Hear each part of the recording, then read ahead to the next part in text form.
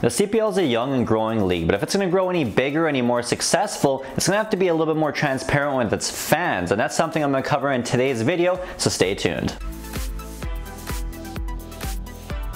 Hey guys, it's Curtis here and you're watching my channel, A.F.C. Curtis, your home for all things Canadian Premier League content right here on YouTube. So make sure if you're new here, you consider hitting that red subscribe button. So like with anything out there, there's always good qualities and always bad qualities. You see it in businesses, you see it in people, and just everything has it, and including our very own Canadian Premier League, a league that has a lot of great qualities to it. I mean, I love the CPL. It's my favorite soccer league. I can't believe we finally have a league here. It's got so many great qualities, like showcasing young, great Canadian talents, players. Not only that, but great Canadian coaches coming up. It's giving them a professional level of play for them to develop their coaching skills. And on top of all that, it's giving cities that otherwise wouldn't get a professional soccer team in pretty much any other league, especially the MLS, a chance to actually have that professional experience with its very own club. Cities like Winnipeg, Hamilton, Victoria, Halifax, these cities here that have a professional level club because of the Canadian Premier League. So that's some great qualities, and there's way more as well for the CPL. So one glaring issue here with the Canadian Premier League that has gone on since the start of the league has been transparency. Since day one, we've had numerous opportunities where things come out, but we don't really fully know or understand what it is, and then we're going to explain it to the fans. And here's an example: is we have a salary cap. We know what a salary cap is, okay, but we don't know what the salary cap is at. Like, we don't know how much these teams are spending on players. Apparently, is a coach's salary cap, which the league has said in the past, back in 2018 and 2019. Don't know what that's at. There's also we don't know how long a player's contract is. Now, in recent months, or to the last couple months, I should say, this past off season, we have gotten a little bit more from the CPL in terms of, oh, this player signed for multiple years, or this player is maybe signed for just 1 year. So we've gotten that in some instances, but we don't know an exact number. And on top of that, now the most recent big problem with transparency that the fans just aren't agreeing with right now, it seems, is the return to play plan.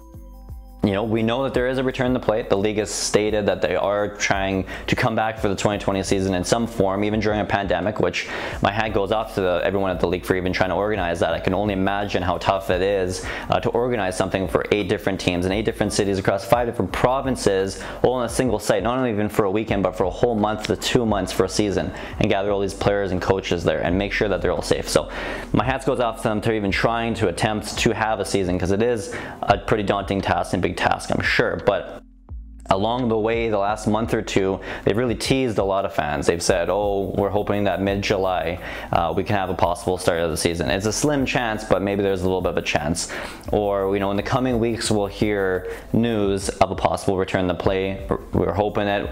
Or even more recently, we had Oliver Platt there on One Soccer just last week say how, they're just nailing down the final details this week, and hopefully this week we'll hear something from the CPL about a return to play plan. Yet the whole week went by last week, we didn't hear anything. So I think this teasing has really gone along with adding to the frustration with the fan base, to be honest with you. And I know I've been frustrated. I was frustrated before even filming this video when I was putting down the notes. My girlfriend behind the camera there can attest to that. So, but I cooled down. I thought about it. I was like, listen, I want to give you guys good content. I want to tell you guys straight up that the transparency part here is something that's really deeply frustrated fans. And I'm a season ticket holder. I invest tons of money into this league, and I would like to know, what the plan is, even if we don't have a final detail. You don't want to share the final details, okay, but just let us know what's stalling it at the very least. Yes, we know you're trying to come back, but give us a little update every 2 weeks. Even it doesn't even have to be from the commissioner itself. Just put it on the website just to update fans, because we want to know. We're invested. So the slogan is "We're many, we're one." Yet I almost feel like the fans sometimes aren't even really part of the league in some aspects, because they keep things so secretive, and it's like, just share a little bit of it with the fans, just a little bit over time. I mean, it's not even just the fans that don't even know any updates about a return to play, really, outside of what the vague responses has been from the league and One Soccer over the last couple of weeks. It's also the players, as a PFA can, so the players union essentially for these Canadian players, they've spoken on that on Twitter a couple of times, saying how these players are frustrated. We don't really know any return to play updates. You have even Nico Pasquati there of Calgary FC, who tweeted back in early July at the CPL asking, like, so what's the plan? So I'll show a tweet of it right here on the screen. But I mean, the players don't even know, which is crazy because the league just took a 25% pay cut back in April from coaches and players. I would at least think you would want to keep them in the loop so they know that they're safe, that don't worry, you're going to have a season this season, and here are the updates, this is what's stalling it. That just to me seems like a good thing to kind of portray and send down to your players that are really the other big part of the product. There's two big parts of the CPL product that make sure that they make money at the end of the year. You got the product itself, which is the players that put on the entertainment on the pitch, and you got the money that pays those players and the league, which is coming from the fans.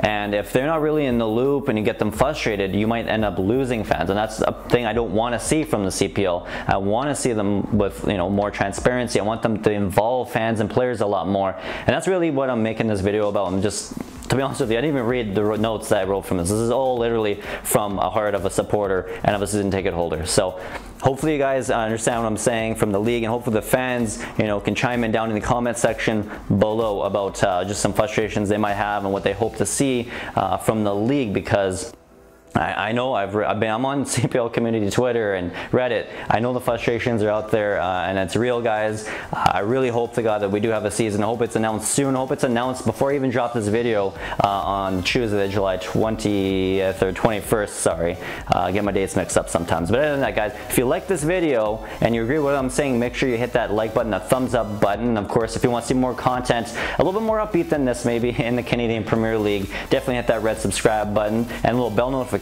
button so you can get notified each and every week when I drop a brand new episode just like this one. And now, guys, you can also watch my content over at northernstarting11.com. We'll have a link for that website down in the description below. And other than that, guys, we'll see you next week.